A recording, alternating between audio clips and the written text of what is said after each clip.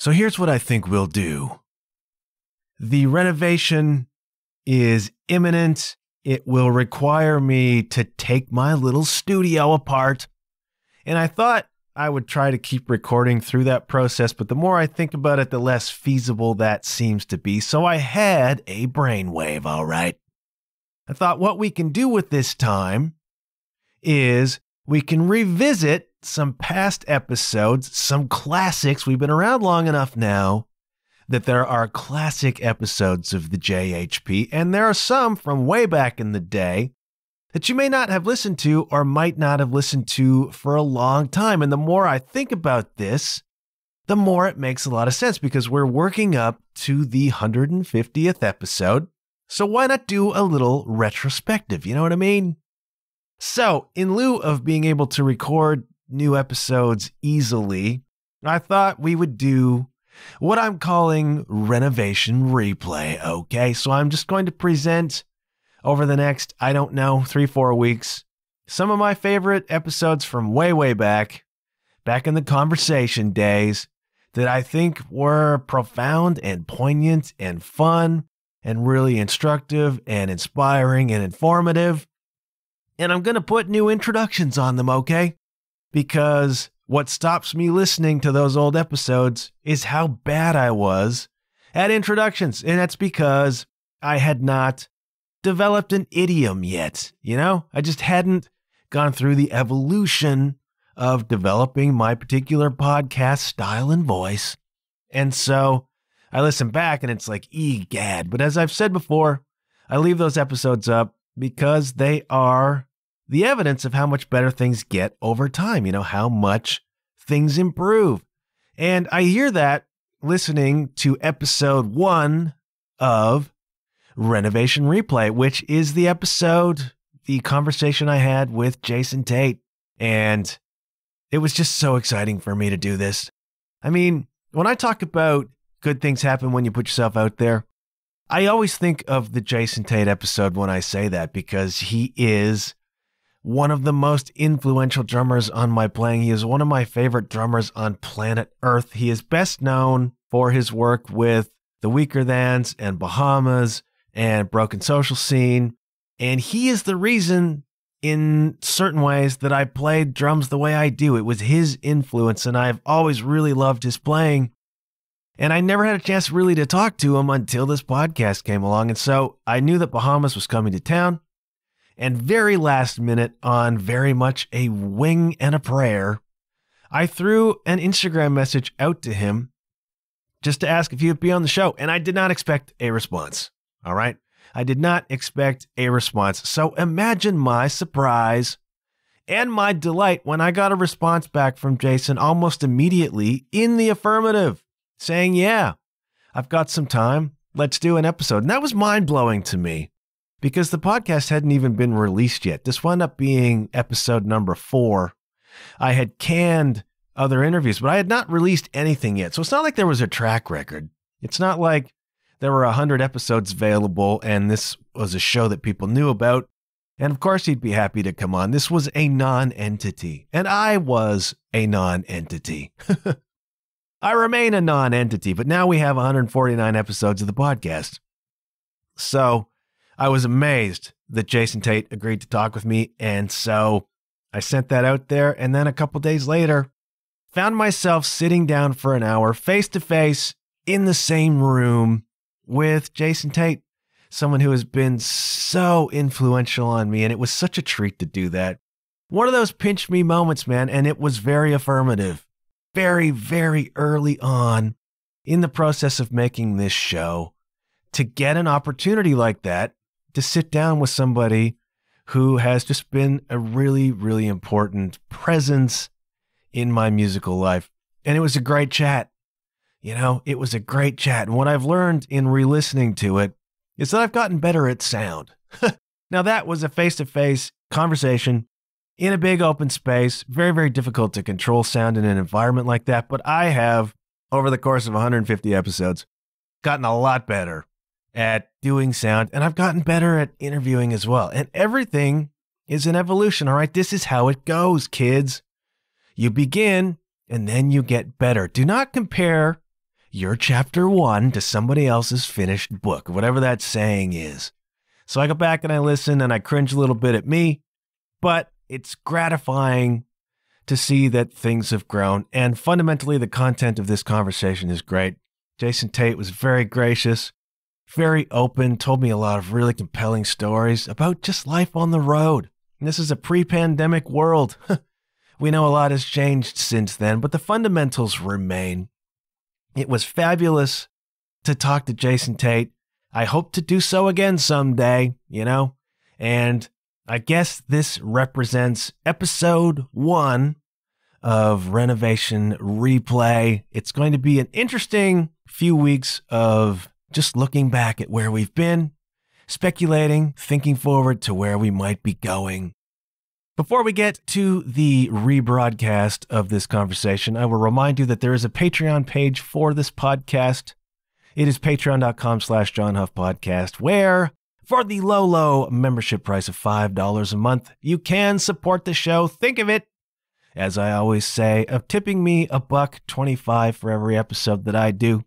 If you are getting something from these episodes, if you are being inspired, educated, entertained, etc., please do consider supporting at patreon.com/JohnHuffPodcast. And now, step back with me to the year 2019 and this conversation with the great Jason Tait. It was fabulous. I really enjoy revisiting it, and we'll replay it on the other side.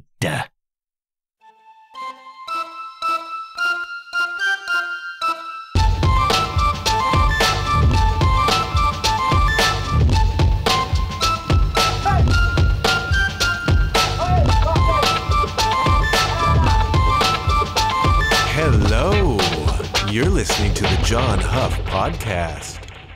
Oh, yay. Say hello, Jason Tait. Hello. Hello. We're way up high at London Music Hall, above the Rum Runners stage, where I've played many shows. And this is a privilege for me, because I didn't say this in the preamble, but you are absolutely one of the primary influences on me as a drummer. Oh, wow. I've been following you for a long time, and you are the reason why I started picking up mallets and started started using shakers and playing with the snares off. And so there are several artists in this city that probably owe you for the drum parts that are on their records. Thanks. Well, that's great. This is your legacy, man. Well, I was just lifting it from other people, so I'm glad. This is how tradition happens. Yeah, the continuum of things passed tradition. down. Yeah. Was that always the thing for you when you started out playing? No. I started off in punk rock bands, so it was basically if I wasn't hitting the drums as hard as I possibly could all the time, I was not doing it correctly in my mind. That's a punk thing. And yeah, that was definitely a punk thing. And then after a while, you shift, and I started playing with John Sampson, and he had ballads and these really beautiful slow songs. Yeah. So there's no way I'm going to bash through those. You have to play to the song. So I started reaching for different voices around me, whether it be Brushes. Brushes was the first one. I was so excited after we recorded History to the Defeated. I was like, this is the first song I've ever recorded at Brushes.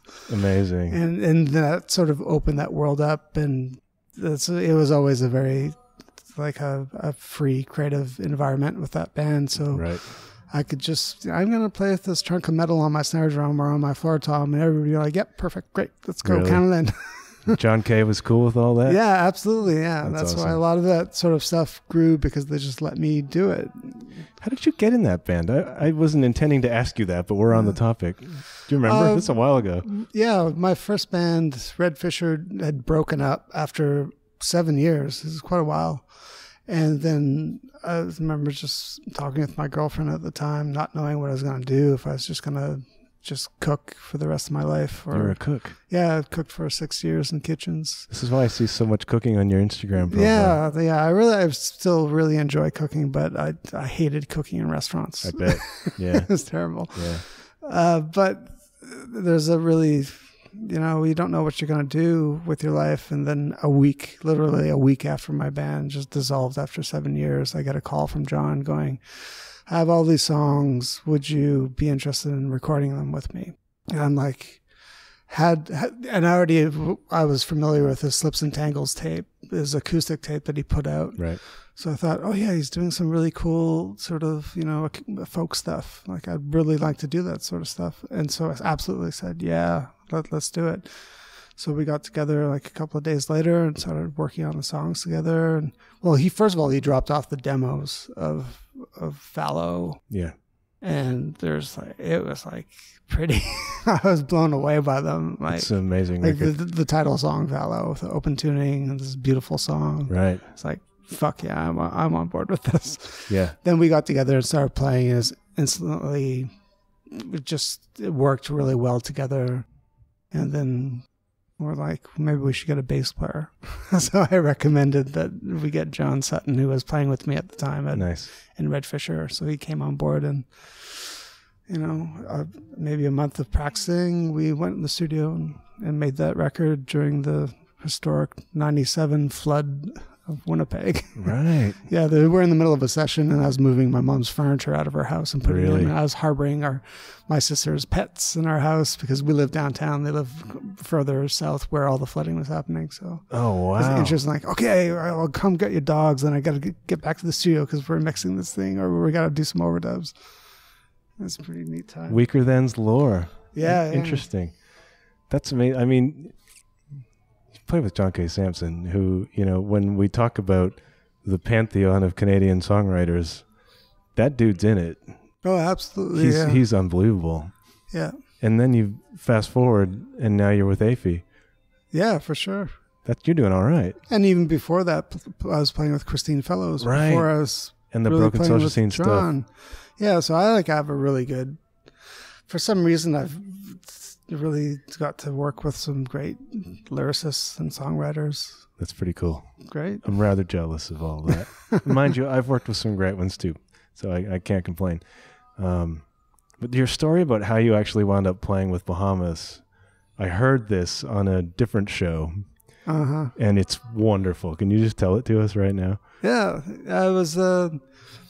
My wife and I went and saw Nico Case play at Massey Hall, and at the end of the show, I looked beside me, and Aphie was sitting beside me the entire show.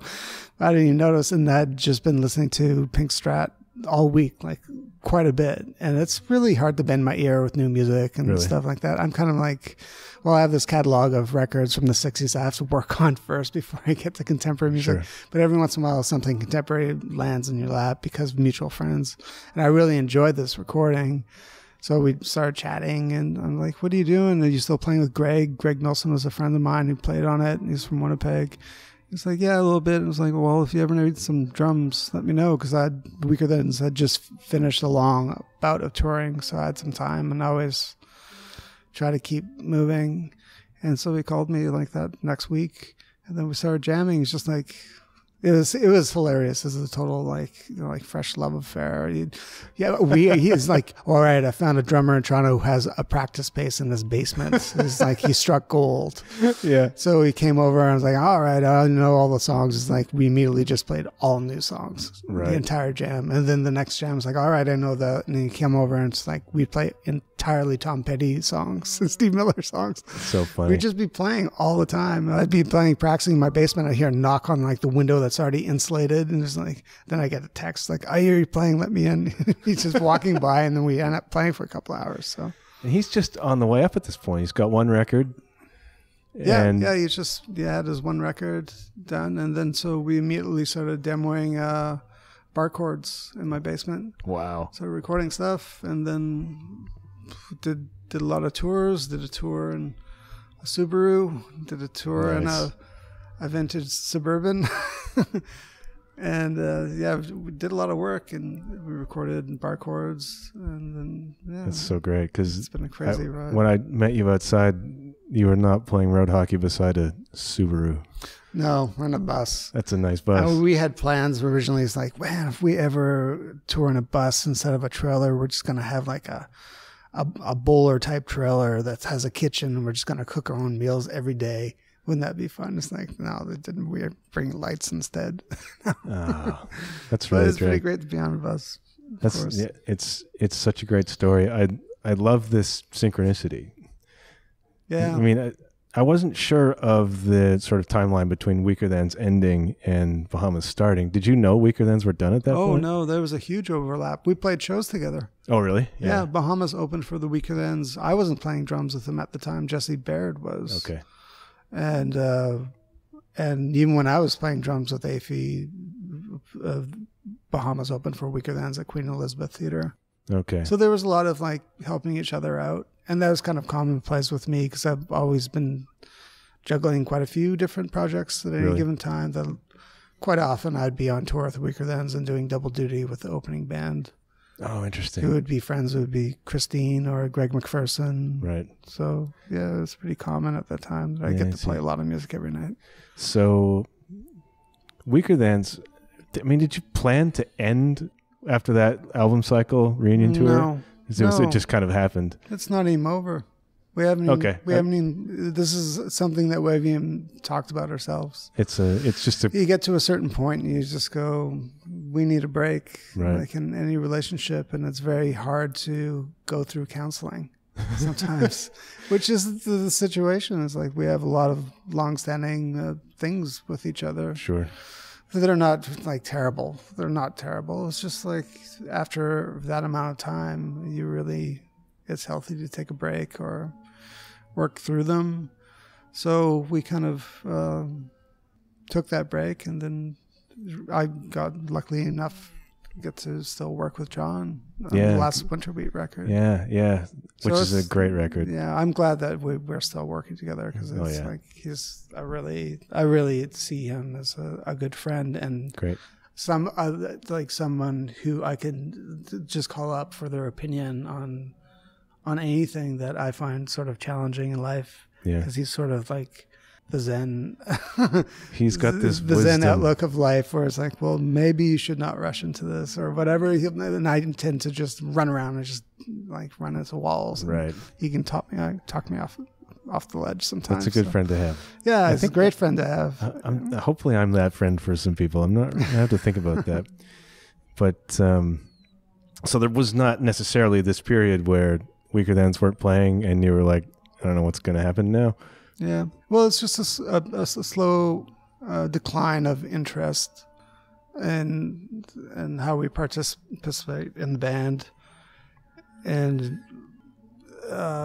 it's really hard to explain because we can't even explain it to ourselves. Yeah, sure. It's just slowly, we've always taken quite a long time in between records, like minimum of 5 years. That's true, actually. Which is like, career suicide in the music industry. Yeah, can be. We don't really, the fact that we get to make a living, any sort of living, is, we're pretty grateful for it. It's not like we've ever achieved we have to be on a top 10 radio. We have to do all the stuff. We have to, we have a goal of playing in stadiums. That was never on the table with this band at all. Right.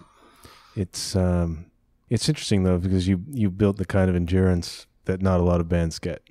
So a lot of bands will flash in the pan and have a couple of hit songs and then be gone. But I feel like the Weakerthans could tour across this country next week and do really, really well. Well, we took the unfortunate route of being forged in the fire, where my introduction to touring was rolling a van 2.5 times before even playing a show. Really? Yeah. Getting to sleep in a bed was something you wrote home about. Luxury. Yeah, you literally I'd be sleeping on hardwood floors in parks.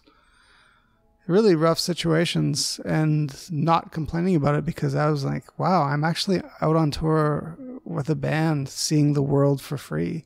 You need that kind of mindset. I didn't care if I was starving. I knew somebody would give me a food eventually. We'd walk into the fast food restaurants and go, I'm starving. We're on tour from Winnipeg. We'd be in San Francisco. And the employees were like, fuck yeah, you want some food? We'll give you some food. Amazing.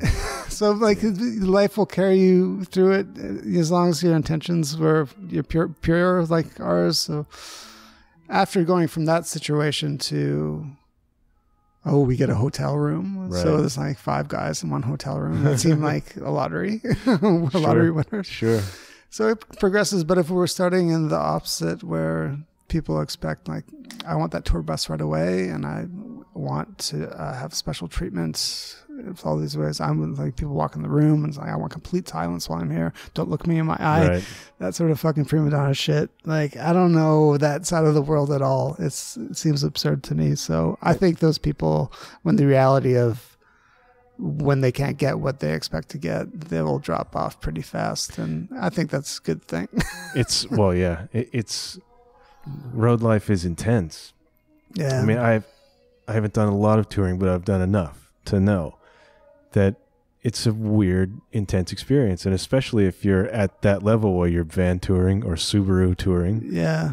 And sleeping who knows where and eating who knows when. Yeah. That separates the people who are in it and the people who are not in it. And it's really hard because I'm an introverted person. And when I'm at home, like, my wife is constantly telling me, like, just go out with friends already. Stop staying at home. And she's completely right. But I'm like dying of exposure being in the world, because I can't think of another situation, like maybe the military or a sports team wouldn't be the same, where you're constantly around the same people. You're in the van with them from your waking hour, driving to the show. You get to the city, you will probably go to the band room together. You'll go sound check together. You might disperse for some sort of food, and then you'll come back and you play the show, and then you'll be drinking beer in the band room together, and then you'll be in the hotel together for months on end. Yeah. And then you're in public. So you go, I need a break, and you just go to a public park, and you're constantly around people. It's really draining. When I came back, our last run for Bahamas was 6 months away from home. Oh, wow. So I went through a thing where I would drop the kids off at daycare and drop my wife off at work, and I'd just drive out to a forest and start a fire. Really? And just sit there and hang out with deer all day. Just I like deer more than people generally. Yeah, they don't want to talk to you. No, they're cool. They just chill, look at you. They're just like, what's that guy doing over there eating ramen noodles? 6 months is a long run. Yeah, it's a lot. It's a lot. It's like, I mean, you don't. It just it grows and grows. It's not like you start off and you go, we have 6 months. Yeah. We okay? No, I'm just making sure everything's running. Okay, good. That's good. We're 15 minutes in. I forgot to hit record. That's a nightmare scenario for me. Ugh. That happens. We're good. Sorry about that. How do you work that out with your wife? You got a kid at home? It's incredibly difficult for my wife. She's a musician as well. She's working 2 part-time jobs. She's taking care of our kids. It's like, it's ridiculous that she has to like bear that burden while I'm away. It's when I get back, and then I come back and I'm completely burnt out, and she's frustrated with me. It was like, you should be doing absolutely everything, and I should. And it's like, she gets mad at me for going out to the forest for the afternoon to try to recalibrate. Even though I should be trying to take care of things, but you walk back into a different world than you left, right? Like in 6 months, they get kind of used to you not being there. Oh yeah, absolutely. Yeah. I'm definitely with my wife. My kids are a little less.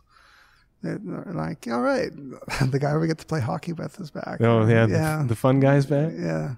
That's funny. That's a thing for me because the longest I've ever gone out is 6 weeks, and I don't have any kids, so that's all right. That pressure isn't there. But usually, if I'm gone, it's for 3 or 4 weeks, and I'm back, and I feel a certain amount of guilt. Oh yeah, being gone, having fun for those 3 or 4 weeks, you know. Yeah.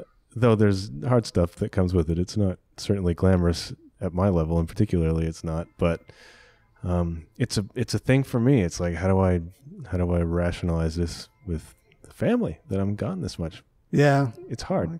I'm very fortunate that Julie is a professional musician as well, and she's probably been to more countries than I have touring. Yeah. She has been to more countries than I have touring, and so she understands the fun and the boredom of it. Sure. And she's okay with you going? But it's hard. It's like we'd be on an opening for Jack Johnson, and the catering is just like fucking bananas. And we'd be in Maine, and I'm texting her going, they just caught lobsters this morning, and they're like handing me like a craft beer menu to select a beer from. And I forget. And she writes back like, you are an asshole. Yeah, that's right. Didn't need to know that. Sorry, I thought you appreciate it for some reason. That's a fine line. Yeah. That's a fine line, but it's tough. It's got to be nice to step up to tour bus level and. Well, yeah, it's nice to get a glimpse into that world, but you know, but the reality is it's such an up and down with this industry, especially if you're like a freelance drummer. You go from one situation to another very quickly. Like I came home and after 6 months of touring, and immediately after 2 days started rehearsing with Christine Fellows for like a handful of shows. And so you went from playing, you know, to like whatever, opening for somebody for 10,000 people to playing in somebody's house. And that's just as awesome. I like it more, but that's the reality of working musicians. Yeah. It's not this modern drummer sort of, I'm at this level. And I mean, certain people are, but most drummers. It's like 10 guys. It fluctuates what you do all the time. Yeah, there's like a handful of guys. There's a few of them, and they're a modern drummer every month. But even the guys at the high level are like, they're putting out online lesson packs, and they're, you know, teaching, and they're doing whatever. Yeah. It's important to be diverse, you know? Yeah. So what do you do when you're not on the road? What do you do back home? Well, once I recalibrate and get an interest in music again, I compose. Mm-hmm. So right now, my wife and I are working on a project with the Winnipeg Architecture Foundation, where they want to design an architecture tour phone app on the number 10 bus route. So you'll get on the bus, you'll turn on the app, the music will start. It's going to be scored by me. Cool. So I've been writing music for this, and as the bus moves through the city, you get a narration of the buildings that you're passing, the different points of interest. Interesting. So we get really interesting projects like that have come up, or that's what's on the plate right now. Before I did some work with Contemporary Dancers Winnipeg, with John Sampson, and did a solo one with Joanna Riley. Which was I've never played solo in my life, so I was super freaked out. What instrument were you playing? I was playing everything. Really? If you looked at my setup, I was like completely overcompensating. I didn't play a drum set, but I had drums that are droning. Okay. And then I played guitar and all sorts of different things. I did make a solo record too. The drum solos. Yeah, the drum solo record, which is a feedback record. So small little projects like that. That's an interesting project, though. Yeah, it was like it came about with having a conversation with my friend Steve Bates. He was an old bandmate. Steve and his partner Jake Moore were in a band together in the early 90s called Bell McKenna, which is sort of a really repetitive, drony type band, all instrumental. And their world is definitely audio art. Okay. And they kept, like, John and Steve and Jake and Christine have always encouraged me. They're like, when are you going to write a record? When are you going to do a record? And so I've been trying to write stuff for years and years. And like, how am I going to write and sing a song and give something to the world that hasn't been brought out again? That's a lot of pressure, man. Don't put so much pressure on yourself. Well, but it's there. It's like, okay, well, I play with some of the best songwriters in the country. Like, am I really going to try to write lyrics? No, I'm going to avoid it. So I know I'm not going to play a game that I'm going to lose. So I just had to wait until I came up with an idea that was I haven't heard of before. Okay. And that was my own approach to something. So I discussed it with Steve over dinner, and we talked about, I just said, well, I was thinking about maybe doing like an amplified drum feedback record. And that was all I said. And he said, that sounds awesome. I'll put that on my label. That's amazing. So I said, okay. And then my wife, being like the organizer of everything in our world, said, well, we should apply for a grant. Like, write down your ideas of what you want to do with this. So I started experimenting with drums feeding back, because that was my first experience. When I first started playing clubs, I'd ask for kick drum in the monitor, and it would come through too loud, and it would just go. Yep. I'm like, well, I actually like that sound. What would happen if I tuned a bunch of different drums to different pitches and had them feedback and manipulate them through different ways, through gates and trigger through a drum machine, but have the only source of what you're hearing just solely be drums? And purposely avoid any sort of skill that I've acquired through 30 years of drumming. Just sidestep all that skill and just approach the instrument from a new way. And then I thought, okay, conceptually, I can get on board with this, because I can't think of anybody else is trying to do this. So, and I've also I'm a big fan of drone and ambient music as well. So, so I made this record, and I've fallen asleep to it hundreds of times. So it's working. You put this one on vinyl too, right? Yeah, we had 20 hand-lathed, 25 actually, but 20 available for the public to buy. And they sold. That's great. And there will be no more. You can download it on Bandcamp. Yeah, but those physical copies are collector's items. items. Done. We're not going to make any more. Wow. Ever. So I like the fact that it'll be this neat little archive that some people who are ahead of the curve will have. Did you feel some sense of wanting to own something? This is a thing for me. Yeah. Since I'm not a band member technically anymore, I'm a side player.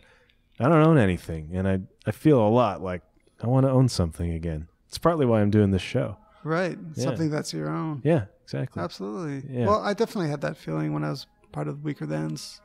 Everybody had their own input. Right. I felt like everybody contributed a significant thing to that band. But yeah, there's something very gratifying and, quite frightening to release as your own. Yeah. And a few years ago, if I would have looked at the project that I released, I would have just been like, oh my God, this is way too weird. There's no way I could do this. Really? Like, no one will like it. And I'd be concerned about what other people thought about it.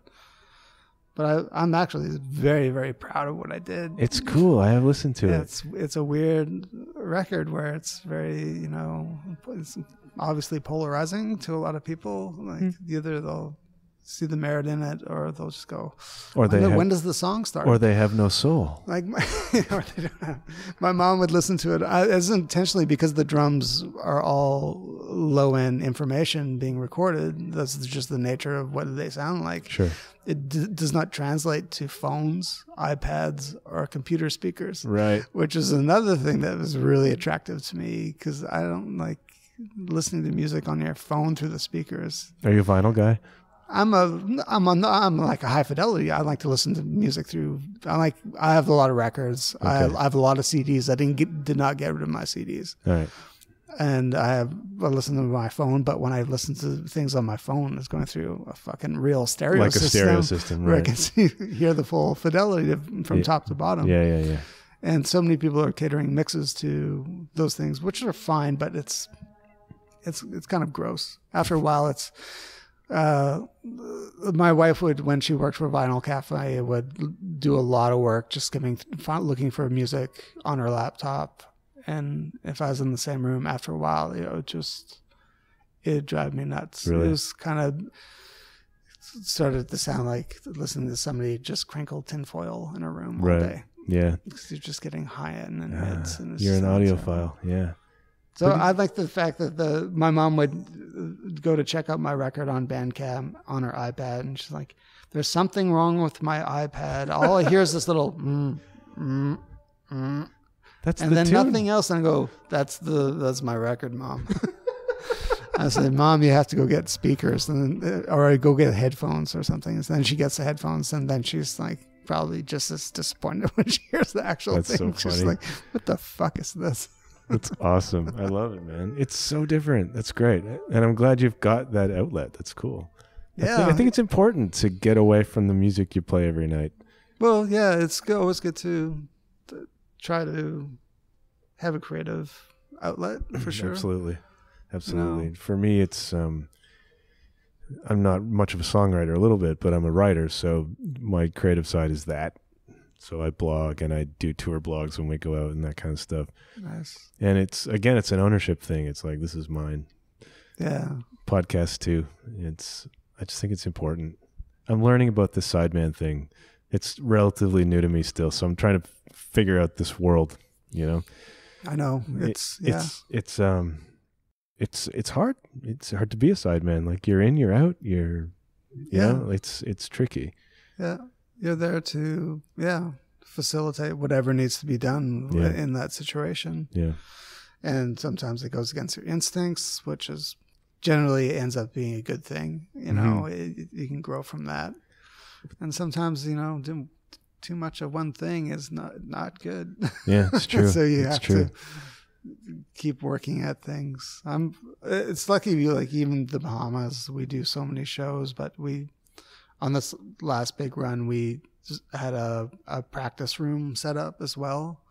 So we can play. We sometimes play for an hour before we even hit the stage. Really? Yeah. So that's like it takes a lot of what is bad out of touring, out of the air. Sure. So you're actually working on stuff. And when we're out there, we're not working on our set. No. We're playing like Doobie Brothers songs. Really? Yeah, we're just having fun. We're just trying to figure out other people's songs and jamming and then just joking around. That's good for we're playing connection. music and we're laughing at the same time. That's and so having good. fun. And if you're not laughing and you're playing music and you don't getting joy from it, that's a really fucking dark place to be. Seriously. So it's good to have that was a great idea to have this practice room. It's important to have that chemistry with people you play with, especially if you're in such an intense situation for 6 months. Yeah, absolutely. You need that rapport. So if you kind of keep things fresh, it's almost like the equivalent of like a hockey practice. Right. You know, you have your set moves and stuff like that, but there's also a lot of play involved in that, and through that you gain intuition with the lines that you're playing on. Sure. And you know, if you drop it, you know, 75% of the times it's going to hit somebody's tape. You know, just a blind pass. Right. And because they're going to be there on stage with that same sort of mindset. Someone slows down a little bit, you know, they got your back, you know where it's going. It's just like, it's really empathetic ears on stage. Do you play these shows to a click?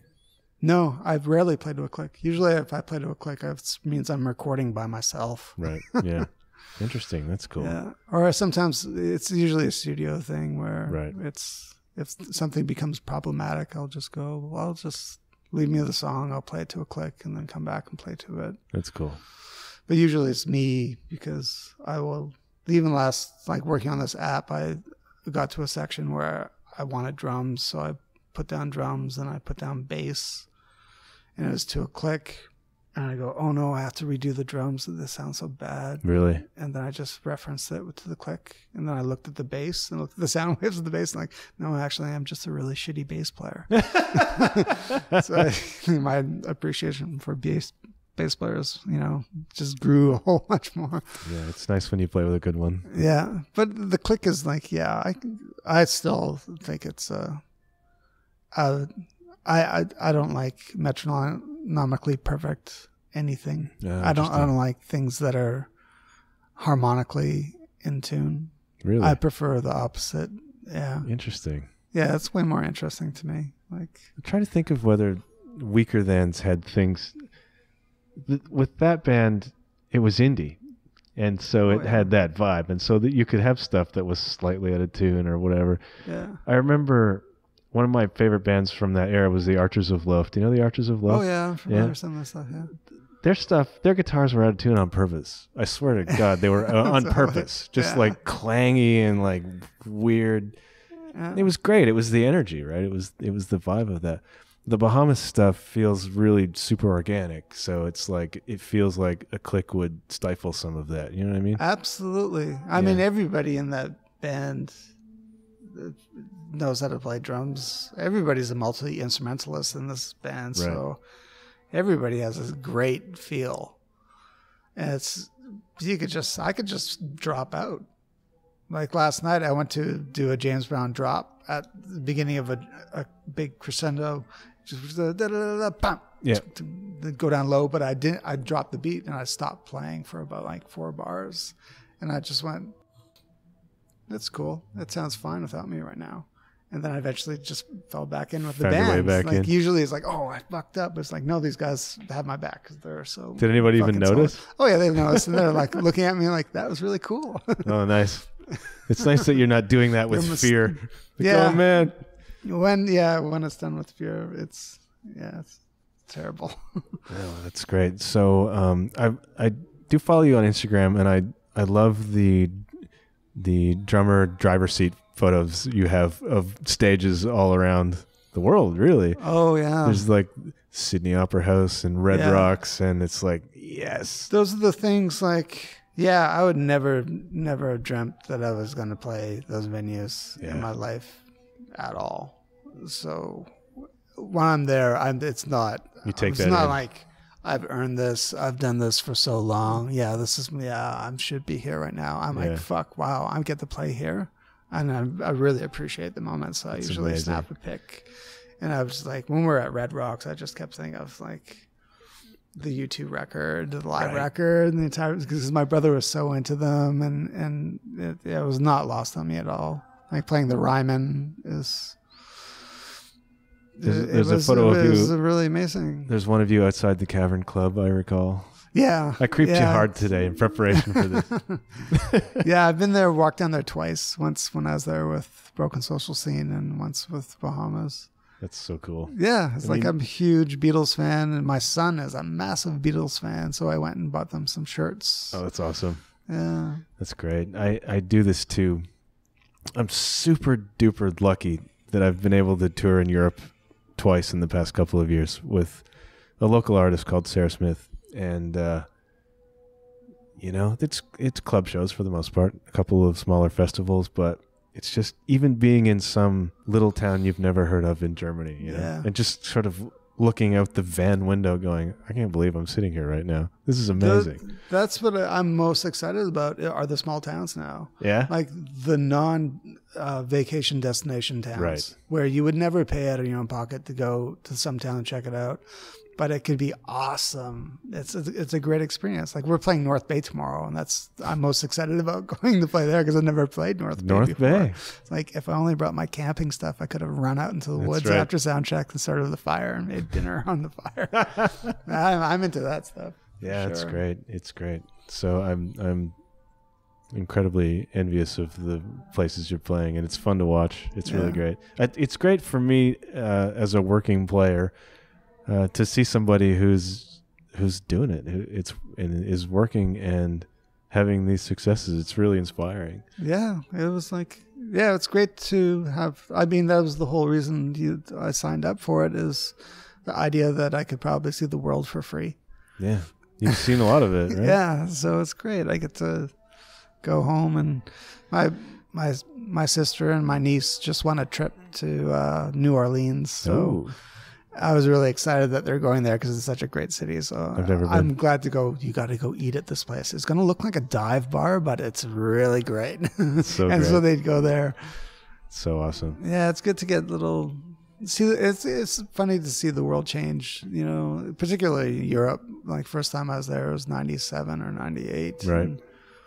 When the Deutschmark was still there before the euro. Sure. And it's weird to see Europe slowly evolve into not the same town, but all the shopping areas all generally look the same. Right. Yeah. No matter where you are. Yeah. For me, it's still just super novel to drive by and see how old everything is. Yeah, absolutely. I mean, you're at the Dome in Cologne. You're not going to see that anywhere else in the world. Right. Yeah. That's bananas. And like coming from Winnipeg, where old building is like turn of the century, 1900s. Yeah. Like, This is a young that's country. insane. Yeah. Yeah. And for me, it's sort of what I look at as like music. It gives you such amazing opportunities. Even at my level, it gives you such amazing opportunities, Yeah. And for people who are reluctant to try or whatever, or to stick with it, it's like there's so much good stuff there for you if you just have the courage, Yeah. just to go for it. Yeah. And so I watch accounts like yours and I think, yeah, that guy's doing it, man. That's awesome. It's so great. It's wonderful. So we have to talk about a couple more things real quick. Okay. I need your prediction for the Jets in the Stanley Cup run this year. Well, I guess we already clinched the playoff spot. What was the last thing that I read is that depending on how Minnesota does, it might put us in the first round playoffs with Dallas Stars, which could be a little troubling because the last time we played them wasn't very good. It could be okay. But when they go into the playoffs, like it's like a start over. It's a start over. All your stats throughout the season, they don't mean a thing. They're a reference point, but everybody elevates their game and plays differently. And I was just so stoked on how well I did. And like, this is coming from somebody who I literally quit hockey 30 years ago. Yeah. I played AA hockey when I was a kid. Then I played high school. And I got really burnt out on it. And I was more interested in skateboarding and drumming. So I just stopped. We lost the Jets. I stopped watching professional hockey. Sure. Like in the 90s. And hockey was, you know, it wasn't that good back then. And then I started watching again with my son. And hockey is it's super interesting now. It is, I think it's so much better than it was. It's so much faster. The first time I watching, I was like, what the fuck? But why aren't they calling the 2-line pass? Right, My friends are laughing at me. It's like, no, dude, they stopped that because, you know, trap hockey is slowing down the game and it sucked and everybody hated it. And like, no, there's like no holding anymore. Like most penalties are being called and no one's fucking boarding anybody. No one's really trying to hurt each other. Yeah. And players with great skill are allowed to shine. I mean, that was certainly the case with Gretzky. Sure. You know, and McSorley on the ice together. There was a dark period in the 90s where... Yeah, it's just like the stage fighting. And I was like, oh, okay, this is WWF shit. And it's fucking boring. Yeah. And now it's like... And then it transfers into like people like Pavel Barber on YouTube, his YouTube channel, and he's like looking at more technical aspects of hockey and stick handling and stuff like that, which is like that sort of, it's creeping its way into the NHL, like the Michigan Scoop, right? For example, like Mike Legg doing that. That's exciting. It's like I could see the relationship between that and skateboarding in the 80s, where everybody was so concerned with vert skating and how high you can go. Can you do McTwist? All that shit. And then there was this other camp with like Rodney Mullen and Mark Gonzalez, street skating, and they're going on doing their own thing. And anybody could do that thing, do street skating. And they're coming up with innovations that were so groundbreaking it eventually started influencing the vert skaters. Sure. And I see that possibly happening with hockey. Interesting. Like floor hockey is gonna, and like Zorro, pretty soon people actually will start Zorroing in the pros. We'll see if that happens, but I can just I could see the correlation, the relationship between that. So it's exciting time to watch hockey. Interesting, because I'm a Habs fan, and these are less interesting. Well, I can't say they're not interesting because the team is really hard to figure out right now. Some nights good, some nights not so good, and the Habs have been varying degrees of lousy more or less since 1993, right? It's by our standards been an incredibly dark couple of decades, you know. But you know, they're just on the edge of the playoffs right now. I think they're in a wild card spot, so there's some hope. They're gonna have to play somebody good early if they get in, and it could be rough. Yeah, I haven't been following the Habs, but I really liked the Habs when I was younger. Did you? Yeah. Oh yeah, definitely. I knew you were. I had a high school trip to my teachers. Like I was in school, I was like a skateboarder and I was into drums and I was a bit of a stoner. And my high school teachers found out that I played AA hockey. Mm-hmm. So they said, we're starting a high school hockey team this year. Do you want to play? And I'm like, nah. And they said, it's a free trip to Montreal and we're going to go see the Montreal Canadiens play one night. And I said, okay. I will play high school hockey. So we went. I went and I got to see the Habs play in the Forum. And Amazing. They just beat the shit out of the Detroit Red Wings so bad that I talked a few of my friends into just leaving the third period. And we went to a bar and had a beer.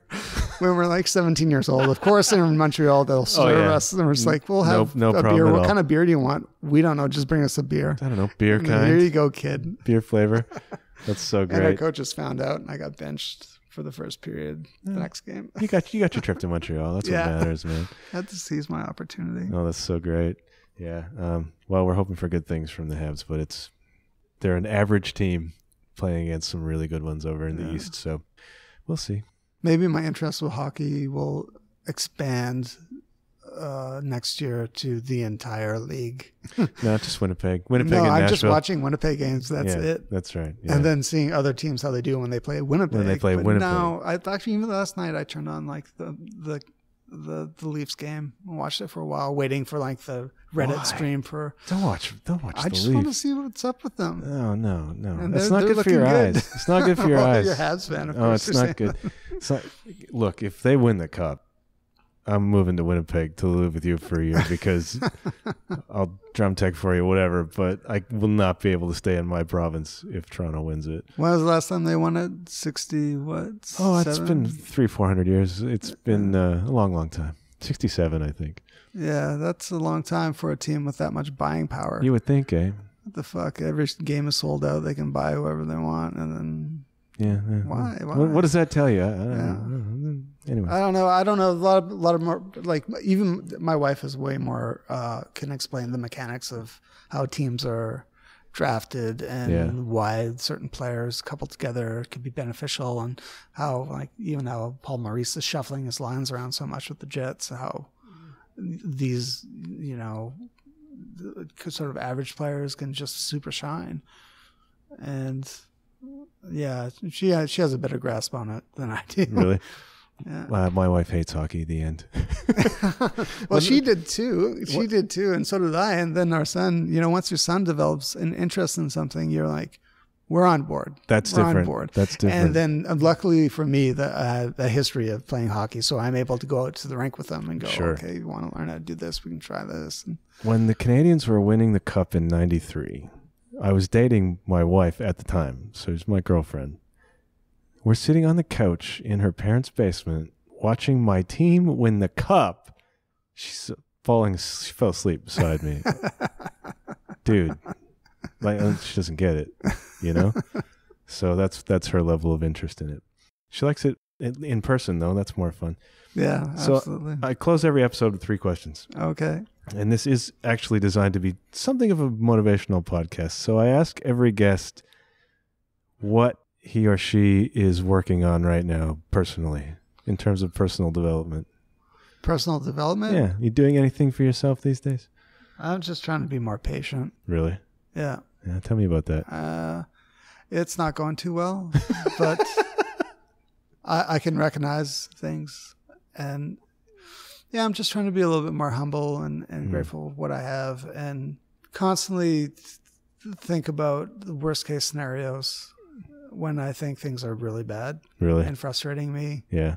It's really hard to, I have a bad temper and I'll fly off the handle, and it's really hard to step back for that just for a second and think, oh, things could be so much worse for you right now. Just don't fucking worry about this right now. Interesting. What instigated that sort of change of perspective?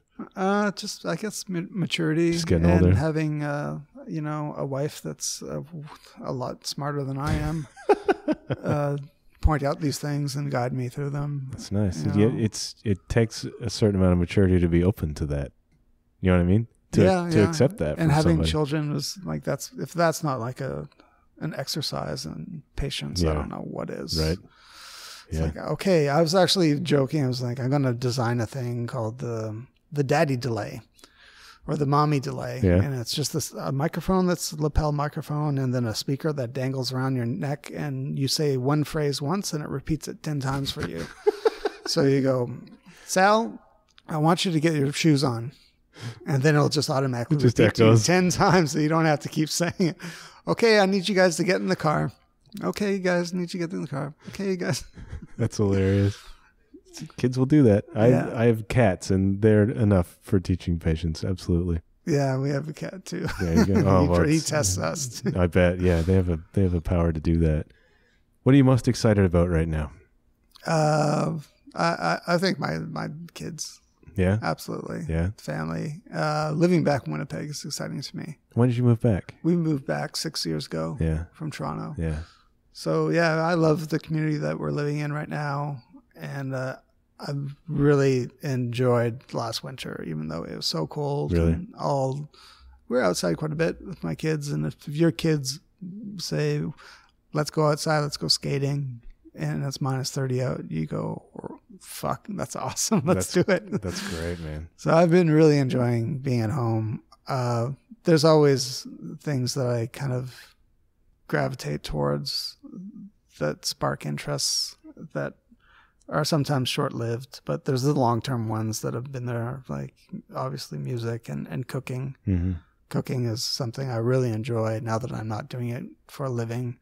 Mm. And so I'll go out and eat around the world and try to bring back different things. Oh, that's great. That's a great that idea. and try to do them at home. So if, there's no Nashville hot chicken in Winnipeg, I don't really stress about it. I just make it at home. I really got into barbecuing, Texas style barbecue. So offset smoker barbecue. Okay. But I like to do more Carolina style barbecuing. What's the difference?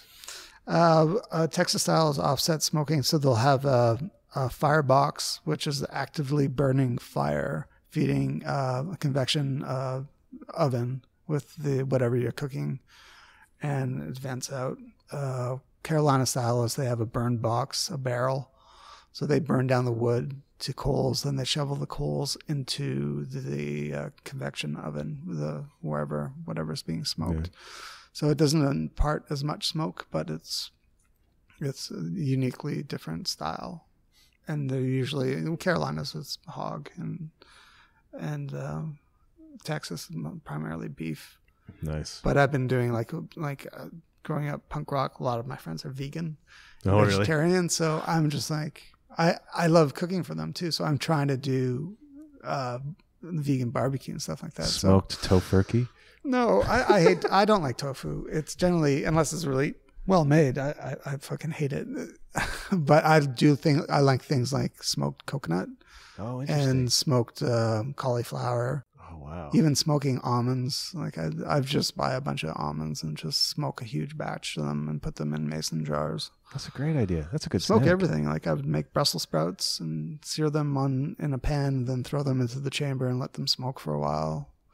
And in Manitoba, it's primarily, there's maple and oak. That's the two. Yeah. And oak is a magical wood that imparts a lot of vanilla flavors, obviously, through like French oak barrels for wine, and what that imparts into wine. That kind of happens in food too when you smoke it in the barbecue. That's great. So I go and I do shit like that. Plus, you get to play with fire for hours. Fire's fun. I love playing with fire. And it's warm. You're in a cold part of the world. Yeah, totally. That's great. Cool. My wife would love this part of the show. She's a big food person. Last question is, what message do you have for my listening audience, Jason Tait of Bahamas? Jeez, I don't know. This is your chance to tell the world. Always keep your fire burning clean. If there's too much smoke, the barbecue will be ruined. It should be a thin blue smoke coming out of the smokestack, not white smoke. All right, so I'm going to point everybody to your Instagram if they need barbecue tips. Yeah, what is my Instagram? Oh, it's Jason J. Tait. Jason J. Tait. I'll create show notes and I'll put all that stuff in there. All right, you got to go up and play in a couple hours. So I'm going to let you go, man. But thanks so much for doing this. I really appreciate it. Thanks for asking me. My pleasure. Cheers. Cheers.